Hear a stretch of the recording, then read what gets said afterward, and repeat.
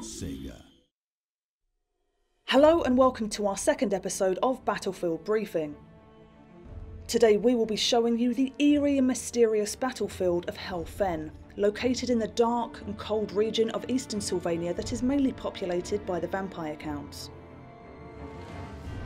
With its dark ruins, deep swamps, ghost lights and souls from previous battles that are now trapped and damned to haunt the marsh, even the most renowned and courageous lord will think twice before leading battles onto these lands.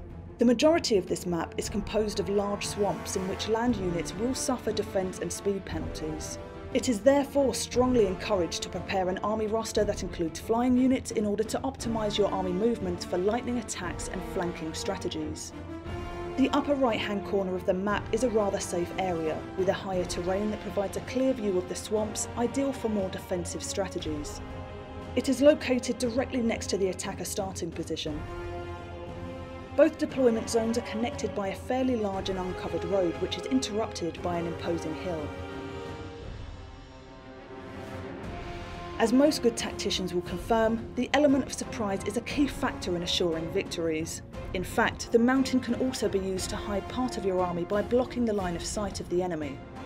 Hide some fast-moving units behind the mountain, bait the enemy into following you to the opposite direction and charge them in the rear once they've engaged in close combat.